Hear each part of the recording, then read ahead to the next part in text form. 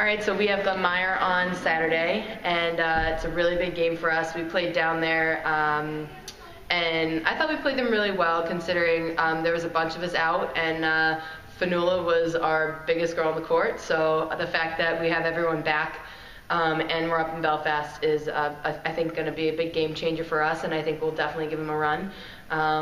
You know, our team's pretty talented, and we've been working really hard, so it's just all about gelling and getting good passes in and out of the post and getting the shots up and rebounding. So I think we'll give them a run for their money. We've had a pretty good run of successes the past couple of weeks, especially on the road.